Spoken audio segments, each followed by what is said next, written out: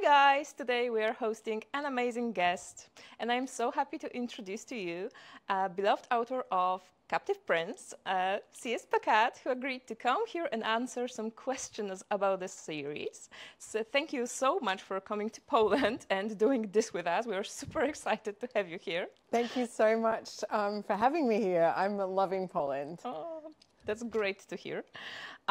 So recently we asked people if they have any question for our guest, and well, yes, they did. The Rohan has answered. There were so many questions that we really have to narrow them down because we just don't have days or weeks to do this recording, sadly. But I have to warn you guys that there might be some spoilers from the trilogy, so if you haven't read it yet, please come back to this video after you fix that flaw. And well, when it comes to the first volume, since it's released in Poland for the first time, we will avoid talking about it today. Okay, so let's start with the first question. What inspired you to start writing, and were there any authors or books that somehow influenced your writing? So I grew up in the 80s and 90s, and there are not a lot of queer books available at that time, especially not in the world of fantasy and sci-fi. So the few books that there were very, very important to me. One that I remember held a special place for me was Interview with the Vampire by Anne Rice. And I really remember the feeling of discovering that book and the kind of electric connection that you really only feel when you see yourself in a novel.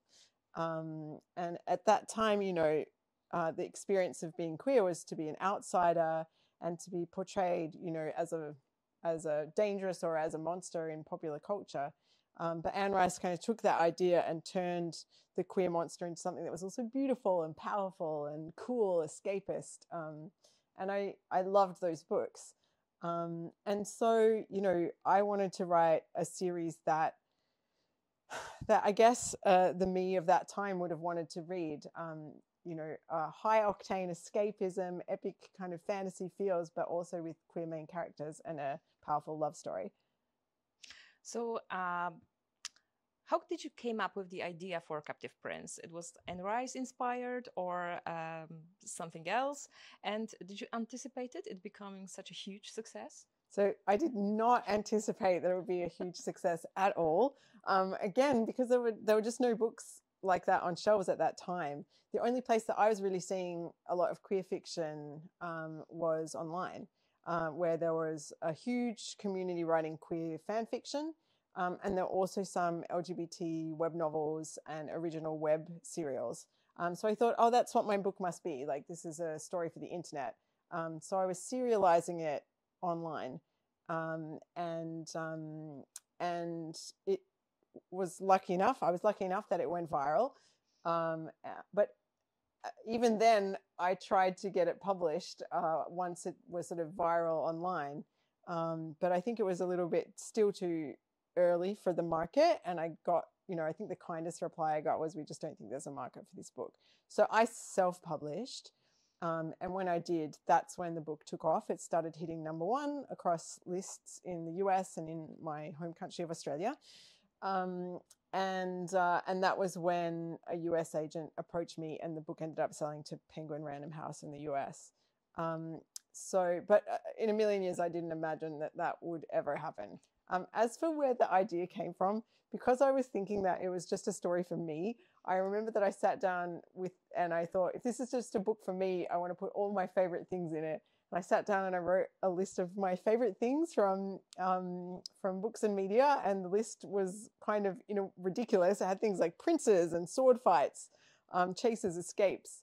I remember that it also had hot guys with unbearable tensions between them was one item on the list. Thanks for that. Yeah. And thanks for the internet. Yeah. So what does your creative process looks like? Do you plot out the entire story in advance, or do you came up with the plot as you go? So I plot out everything in advance. I think of it as, like, I do have some friends who they're in like a flow state all the time. So they just they're constantly in a slipstream of ideas and they're just writing and it comes out. I'm not like that.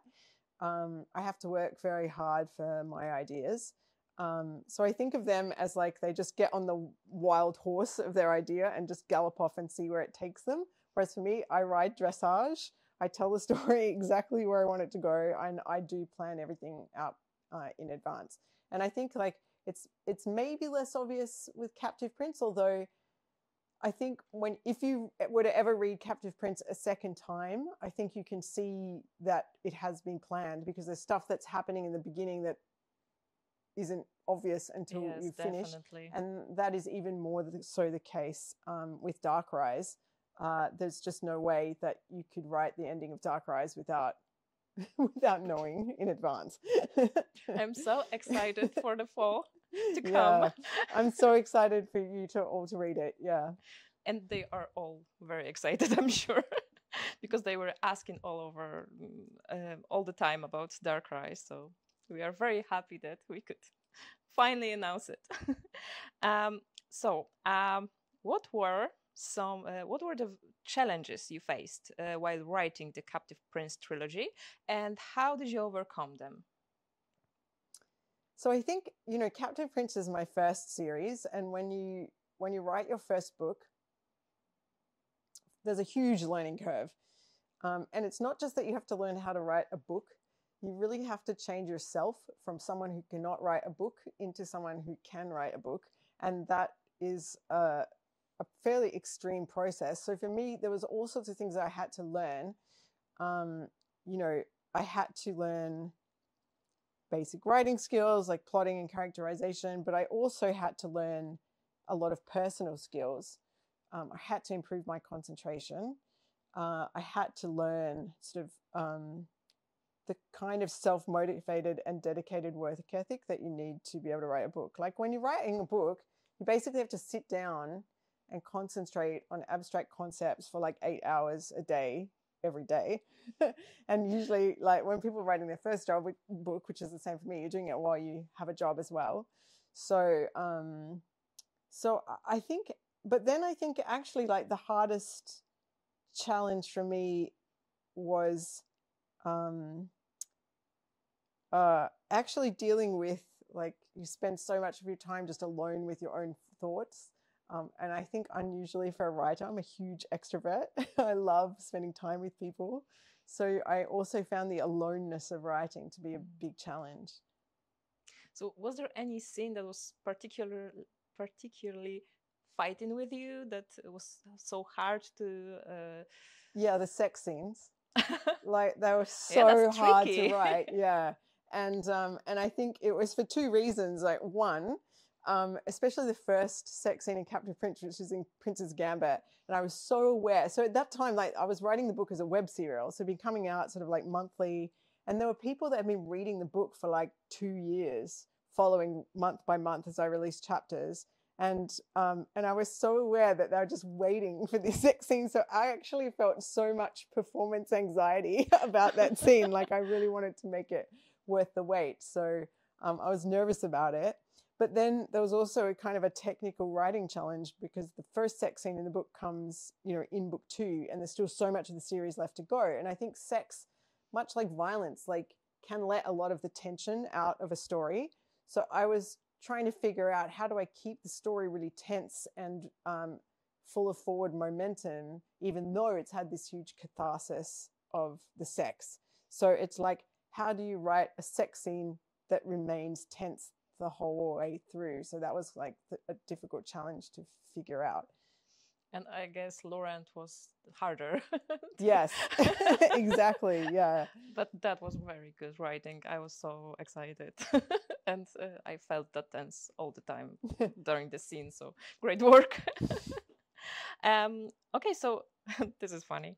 What was the hardest or the weirdest research you had to do for Captive Prince? For Captive Prince, the weirdest research was probably, so it's got a country that's sort of like medieval France and a country that's sort of like ancient Greece pastiche with like ancient Rome. And I was trying to figure out, do ancient Greek men wear underpants? Oh, Like what? that's a good question. What is Damon wearing underneath the chiton? And I learned that like slaves in ancient Rome would wear like a loincloth, but it was not well known what did citizens wear underneath the skirts. Yeah. And so that was probably the weirdest research and the weirdest like, oh, this is a historical mystery actually. So I never mentioned it in the books. I just kind of like skipped over it. But my personal concept is that maybe they don't wear underpants every day, like for the everyday, but if they're horse riding, I hope them wearing it. Yeah, I hope so too. Yeah. For their sake. Yeah, for their sake, exactly. Okay, so one of the questions was about if there were some real life places and or historical periods that inspired world building in Captive Prince, which we just answered. Yeah, so it was ancient Greece and medieval France. So it is a true pastiche, because if ancient Greece and medieval France were actually next to each other and went to war, obviously France will win just from technology. Yeah. But I took, for example, all of the names for the country of Via came from an old Paris census from 1463, which is around about where the time period that I was drawing the inspiration from. So there's a lot of like old French names and sort of weird French spellings. You know, yeah, for the French readers, I know that they can find the names like old-fashioned or strange, but yeah, it's because it's from that older time period. Okay, so next question was like readers really asked that many times. So how did you like Polish edition? Oh, I love the Polish edition. I love the Polish edition. It's just one of my favorite editions. And I don't know, you know, at the time that the Polish edition came out, it was the first edition to have any kind of illustration on the front. And not only that, it was the first edition to show any kind of queer vibes on the cover. So when Captive Prince came out, it was like 10 years ago, and there weren't a lot of books like that. And every publisher was scared of the LGBT content. So all the covers from that time period they're just so mysterious, and they have like a weird object on the front. You can't symbolism. You cannot tell what the book is about from looking at the cover. And then I remember when the Polish editions came out, and I was just like, oh my God, they just went for it. I was so happy. Like I felt this huge sense of like, oh, you know, finally someone has put the book's content on the book's cover. It was really a wonderful feeling. So and then I think, you know, you guys were a forerunner, because since then, a lot of the other foreign publishers have kind of followed the Polish example. So I'm really grateful to Poland for that. We are very happy about that, because when we when we bought rights for Captive Prince, like we saw that there was like nothing to based on when it comes to cover. I think Japan was the only like country who went for actual pictures of the characters this way, but they were like manga style. And our goal was, we had like one goal, to make Laurent and Damon like super hot. Well, mission accomplished.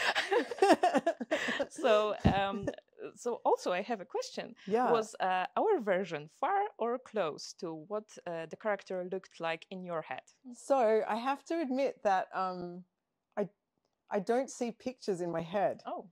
So apparently this is like a semi-rare condition that they call aphantasia, where I can't see pictures. Even when I dream, I don't dream in pictures. Oh.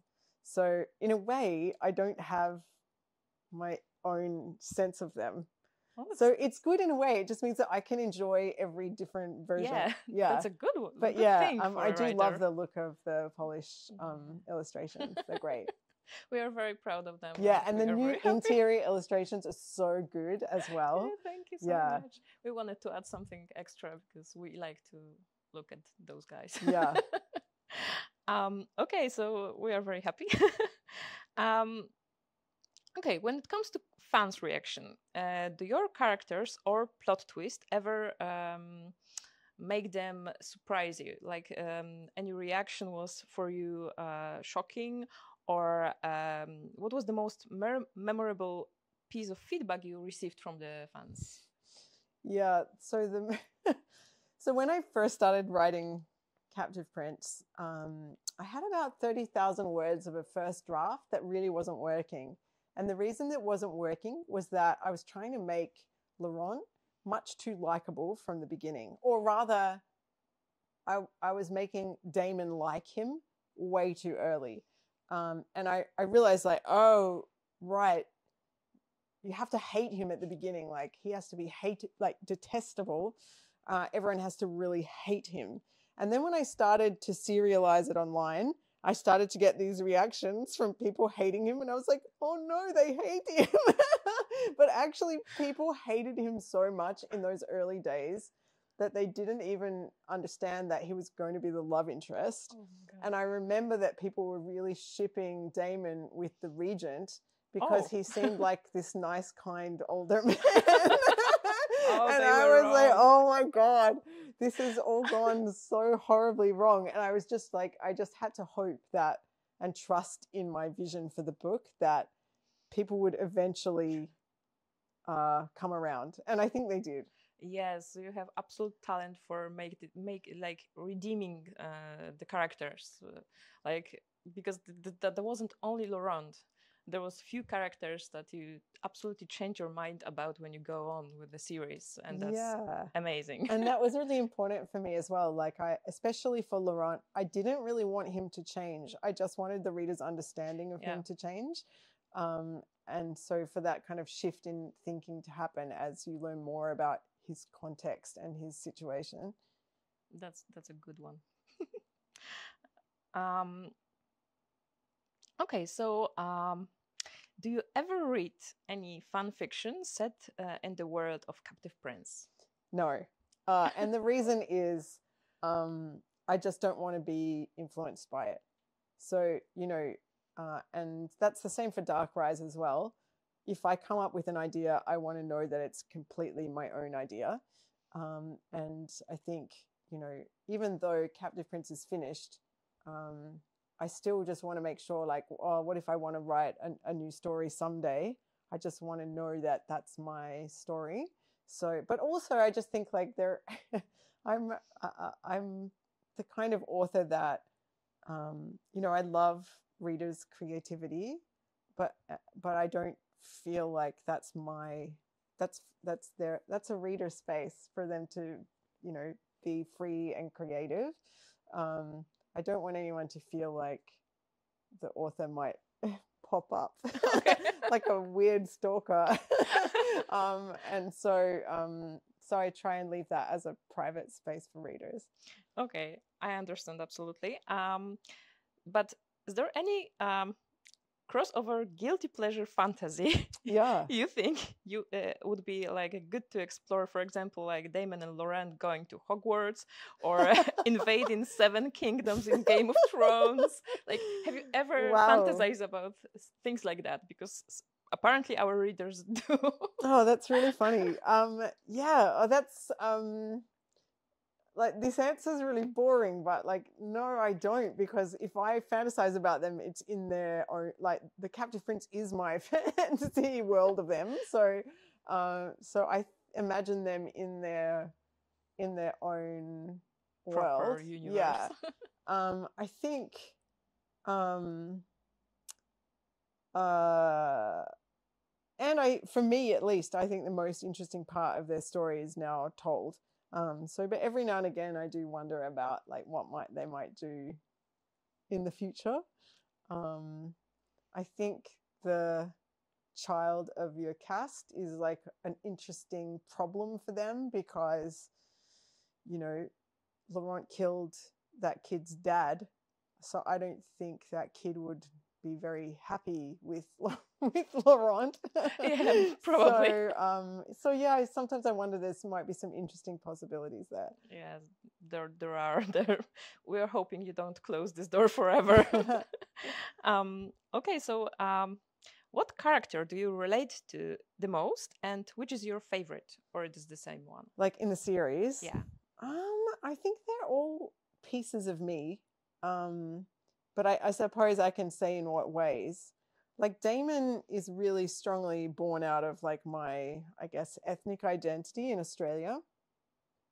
In Australia, there's like a kind of a strong ethnic divide between Anglo-Australians and like Greeks, Italians, Lebanese people, people from the Mediterranean basin of Europe, basically. So my family is Italian, and so, you know, a lot of my cultural heritage is in Damon. And I think, you know, the experiences that I've had trying to navigate, you know, I've lived overseas a lot, and I know the feeling of entering a world that is so different from your own, and you're a stranger there, but then that place changes you, and then you're a stranger to your home when you go home. You can never really go home again. You cannot come back to Shire after being yes, gone you there. can't go back to the Shire. Exactly. So yeah, so there's a lot of me in Damon, and then Laurent, like, you know,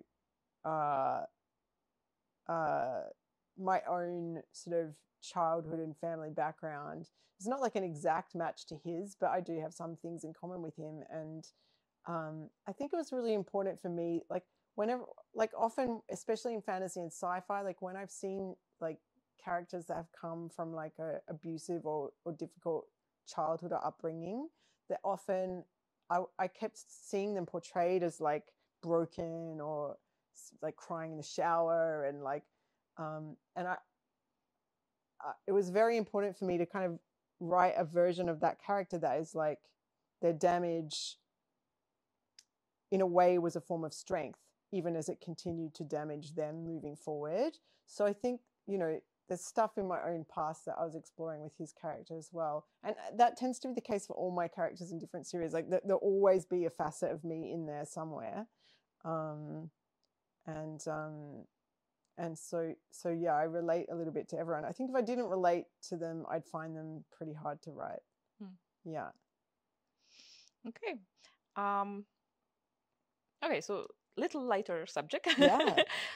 What are the most important lessons Laurent and Damon have learned from each other? Because they influenced each other so much during the trilogy. They do. I think, you know, I built them as characters to be almost as opposite as possible, and for one's strengths to be the other's weaknesses, and vice versa. So I think, for example, you know, Damon is someone that is very straightforward and often sees the world in black and white. He's direct, and he's a man of action, and he's used to occupying a place of power. Whereas like Laurent, even though he is a prince from quite a young age, he's had to maneuver from a position of disadvantage, which means he can't be direct. And he can't necessarily simply act because avenues of action are cut off from him by circumstance. So he must be indirect. He has to maneuver in different ways. He obviously sees the world in like shades of gray, and to him, you know, he can be overly complex at times. So I think they each have something to learn from the other. It's not good to always trust everyone, but it's not good to trust no one. And you know, sometimes you do have to be a Machiavel, but sometimes it's just easy to cut through the Gordian knot. So I think they're very complementary. There is a sense in which they're only sort of one fully functional person when they're together. Okay, so that's funny because next question is about layman. Oh yeah, right. Regarding the scene when Laurent introduces Damon to Charles as layman, was using her ship name intentional or coincidental? Well, it was before it was their ship name. So I think it was intentional that it was a portmanteau. And I think like I always like the I was like the stupidest possible version of the ship name. Like, I really liked Wames in Dark Rises, the ship name, but it's not always the most popular one. But I think at the time that I was writing book 3, there was a few different versions of ship name that were floating around, and I don't even know if Layman was one of them yet. I think some readers will know that better than I will. But yeah, I thought it was very funny. I mean, it's obviously funny because it's not it's not a very good mystery name. It's only one letter different. But it's also a pun because the word layman, you know, means something in English. Oh yeah, I guess there's that word as well, though. That's a bit iffy or usage, but layman is an English word. And so yeah, it wasn't fully on purpose, but I don't hate the result. I love the result. Result really. Okay, so let's talk about Jord. Yeah. So this is the character. Wait, but in Polish, would you say Jord? Jord. Yeah. Yeah. I was trying to. I have trouble to switch for original names. So sorry if I pronounce it something. No, I think it's really great that the names are pronounced differently country by country. Yeah, it would in Poland. It would be like Damen, Laurent, Jord. Oh, that's cool. I just came from France, and people kept asking me, like, how do you pronounce Nikkei's? And I kept saying, like, I don't know, you're French. So, Jord. Yeah. So this is the character who have the worst timing. Like, if there's something that is not supposed to be seen or heard, right, there's Jord. Yep. And was he created specifically for plot twists, or did his sense of morality naturally place him in these moments because the reader can never be sure what he will decide to do? I mean, he wasn't created only to to impede our heroes from having a good time. No, I made him as like a mirror, I think, for the main couple. You know, him and Aymeric are like a mirror version of Laurent and Damon. And I think, you know, I like to play with mirrors a lot in books. So, you know, there's a few different characters that you can kind of see reflections of Damon and Laurent in, because I like the way that it's like, it shows a path not traveled, you know. There's a way that Damon and Laurent might have ended up like Jord and Aymeric, and vice versa if things had just gone slightly differently.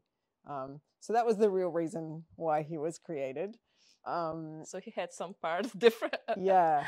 Aside from this. Yeah. And then I didn't realize, like, I do plan everything in advance. One of the few changes from the plan was that I hadn't realized until quite late into book 2 that I needed a character to discover Damon's identity before it was commonly known, and that would create like this level of tension and anxiety in the back half of the book that wouldn't exist if that hadn't already been seen. So when I realized, like, oh, someone has to find out, then I looked around to find the character, and there he was.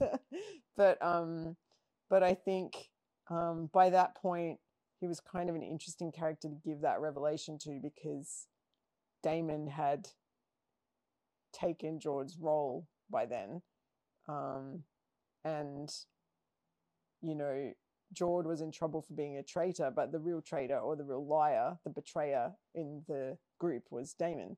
And he was doing something that was like way worse than what Jord was doing. So I thought that gave them an interesting interplay. And then once Jord was the only one who knew, then he had to be the one that kept turning up and seeing things. It just, yeah, because he was the most interesting person then to barge in. I remember reading this scene and thinking that anybody else would hear that information, we would know what he would do.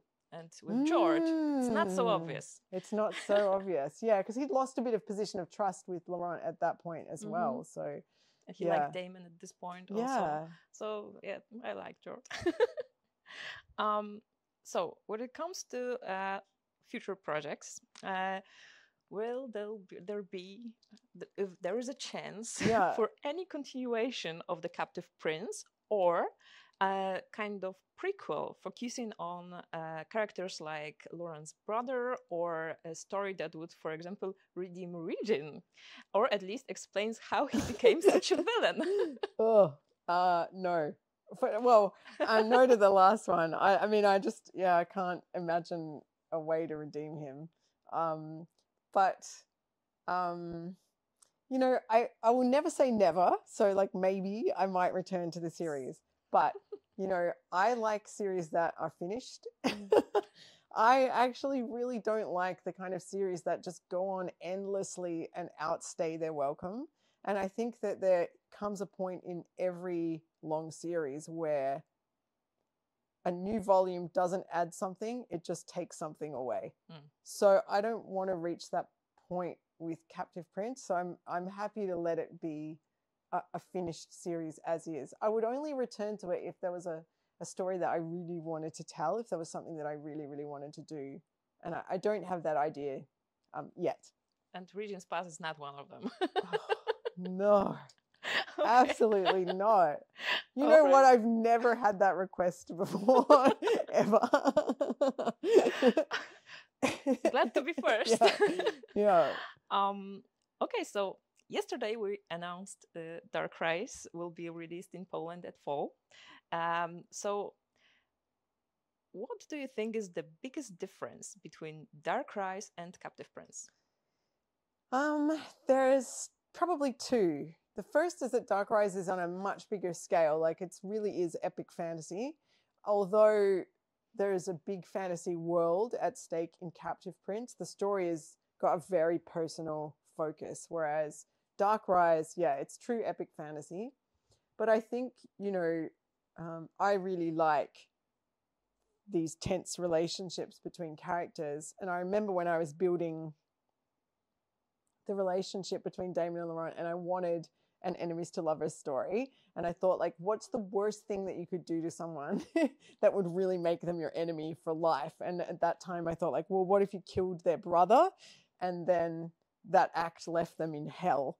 And that was what I came up with for Captive Prince. And then I was coming up with the enemies to lovers backstory in Dark Rise, and I was like, I have to come up with something way worse than that. Oh my God. So I would say, yeah, the connection between the characters is like even worse, even more disturbing, even more intense than the one between Damon and Laurent in Captive Prince. That's gonna be awesome.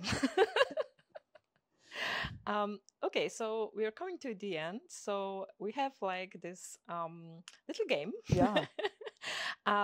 Just so readers can know you better. Yeah. So we have prepared 10 short either-or questions. Okay, I'm ready. And you have to quickly choose one option, even if that's like choosing lesser evil. Okay. Okay, so ready? Yeah. Okay, early bird or night owl? Early bird. Okay. What was that reaction? Sorry. Vampire stuff. Oh yeah, right. Coffee or tea? Coffee. Reading or writing? Reading. Summer or winter? Summer, except that I'm from Australia and our summers are a hellscape. So winter, Australian winter, but a European summer. Okay. Cat or dog? Dog. Mountains or sea? Mountains. City life or countryside?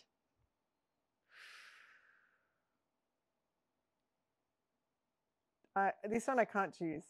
Half the time in the country, half the time in the city. Okay. Sweet or savory? Savory. Ebook or paperback? Paperback. Damon and Laurent. What's the reason for choosing them? Let's say like the person I want to hang out with? Yeah, let's go with that. Like hang out with for an hour, or I have to stay with them for like a week? If Let's it's say hanging out with them for an hour, I choose Laurent. If I have to stay with them for a week, I choose Damon. That's understandable. Okay, so thank you for that. Have you ever wondered who would play characters of Captive Prince in the movie?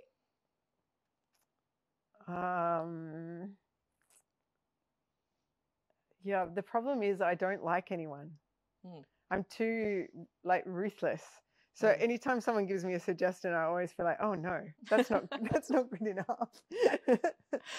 I understand this sentiment, but what about you? Have you? Is there anyone that you would cast as them? Well, actually, I was thinking about it, and we decided to ask our readers. Oh wow! To cast 5 characters from Captive Prince. Yeah, and that was Laurent, Damon, Nicaise, Regin, and Jord. Yeah, and well, the results were very scattered because everyone have different idea. But we managed to choose the winners. Yeah. For Damon, there was a fierce fight between actually Joe Manganiello. Oh yeah. Well, yeah. At least he's Italian. Yeah, I get it. Yeah, cool. But in the end, the top choice was young Jason Momoa. Oh my god! So there's something there. So Jason Momoa in like his Baywatch era. Yeah, Baywatch era, exactly. Yeah. We were very surprised for the pick for Laurent. Yeah. Because they really went far back with the pick, and they choose Swedish actor Björn Andersen. Who's Björn Andersen?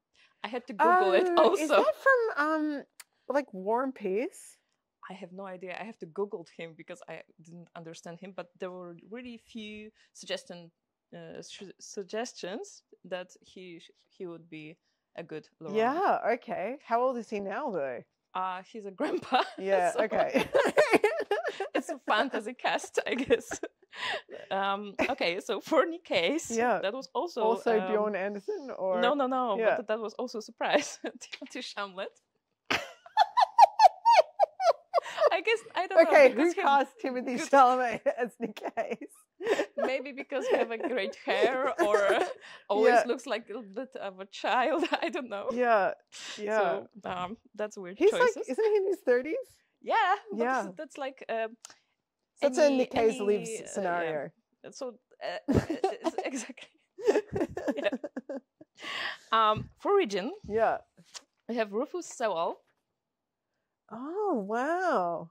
And I think there's something actually fitting because he have this cunning look. He does have a cunning look, but I find that actor very attractive, and I don't really want like a hot regent. That's a good point. So this is the first casting that I really disagree with. That's a good point. Yeah. But Regin have this way of.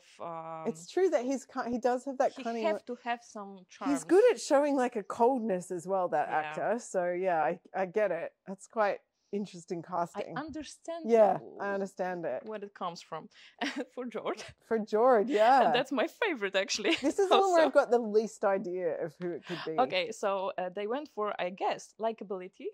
Yeah. And they choose Kit Harington. So Jon Snow. Because he knows nothing. Because he knows nothing. Exactly. Especially he would have such a bad life with a love life.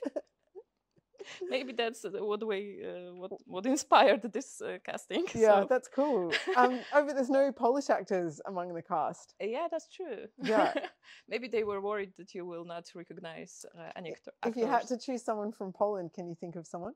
I actually have thought, but he have black hair and black eyes. But I have there's like this musician in Poland that almost was selected for Eurovision last year, Jan. Yeah. And he have this cheeky look, and he have these eyes that can be dark but like playful.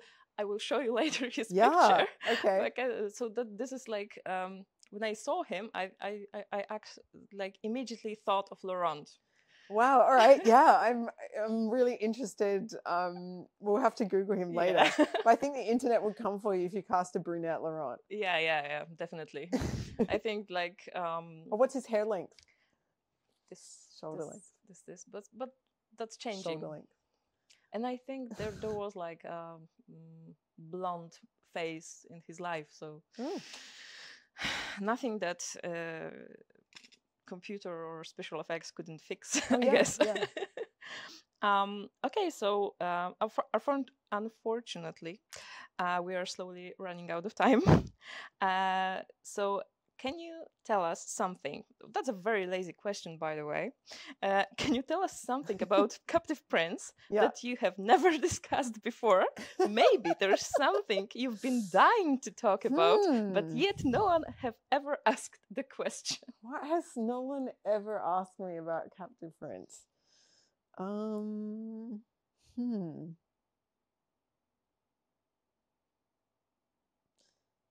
Well, there was a lot of interviews, I guess. Yeah. So it's hard. So there's nothing that springs to mind. So what I will say then, something that I haven't said before, is about the Polish edition. Oh, that's good. So I got a chance to see the interior illustrations for the new Polish special edition of Captive Prince, and they are amazing. But of all of the interior illustrations, there's this one incredible one of Damon just sitting on the throne, but he's got this posture like like this, like really man spreading, swag. yeah, with real swag. And I remember writing that scene of him sitting on the throne and like coming up with that description of that sort of style of sitting. And when I saw the illustration in there, I was like, oh yeah, that's it, exactly. That's exactly what I was trying to capture in words. So I was really excited to see that illustrated. Happy to hear that. It was like how you imagined it. Yeah. And you never been asked about redeeming regions, so I guess. Oh yeah, that's true. We've already answered that one. So, yeah. In fact, I've never been asked anything about his history before ever. No one has ever been like, "Oh, what was the regent's childhood like?" Or like well, he doesn't even have a name in the book. Oh, that's true. And I don't think anyone's even asked me like, "What's his name?" Like, yeah, no one's one super villain in the story. Like he doesn't have any good side of him, like portrayed in the story. So yeah, I really understand why they didn't ask about it. Okay, so maybe what advice would you give aspiring writers at this point? I think I would give. Well, here's the two pieces of advice that have been the most important for me. One is I was the kind of writer that would start a lot of different projects and not finish them because it's easy to start and hard to finish. So I think you learn a lot more from finishing one bad book than you learn from starting 100 good books.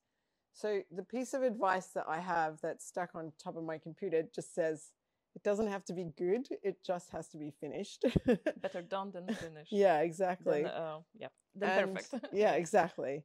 And then the other piece of advice that I would give is, you know, I often have, especially writers from like marginalized backgrounds or LGBTQ plus writers ask me like, is it okay if I write this kind of thing or that kind of thing, or I'm worried about, and so my other piece of advice would be just write the story you want to write. Don't gatekeep yourself. Like, don't worry about what other people are what limits other people are going to put on your writing. If those limits are going to be imposed, then let it happen later.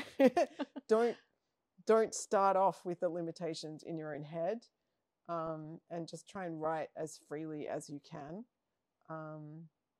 So don't hold back any guilty pleasure fantasy. Exactly. You get. Just don't hold anything back. And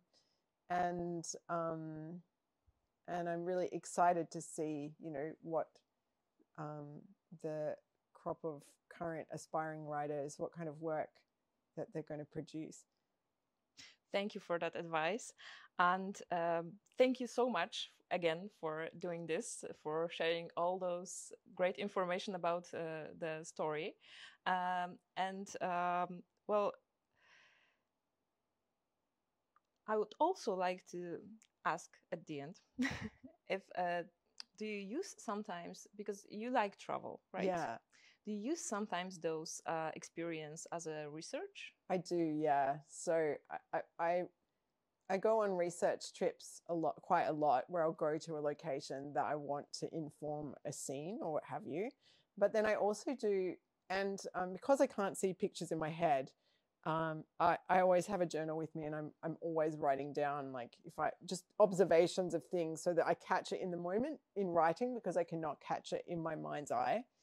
But I also, I do a kind of research that I think of as like almost like a method acting style of research. Whereas if there's a scene that is going to be in the book, I try and do it myself if I can. Oh. So that I can experience what the feelings are like. So for example, I had a scene in Captive Prince where Laurent gets stabbed in the shoulder. And obviously I've never been stabbed in the shoulder, and I've never stabbed anyone in the shoulder, but I bought a shoulder of lamb and I stabbed the lamb. Wow. I just wanted to know, like, what is this feeling like? There's a scene in Dark Rise where someone falls into like a frozen water. And I was writing it during COVID, and I remember that I just filled my bathtub up with ice cubes and then jumped in the bath, so I could feel that shock and then like write down, all of the feelings that I was experiencing, to try and just get as much authentic detail as I can in the scene. Yeah. So you really write what you know. I try and know what I write. Yeah. And that shows. Thank you. That was like the last question. So thank you again so much for being here today, for answering all these questions. So thank you guys for watching. And for more information about upcoming Dark Rise premiere, please follow our social media and special website we prepared. It's darkrise.pl. And if you still didn't get your new edition of Captive Prince, please check out website zniewolonyksiąże.pl for more information and the way to buy it. So thank you again. Thank you so much. And thanks everyone for your amazing questions.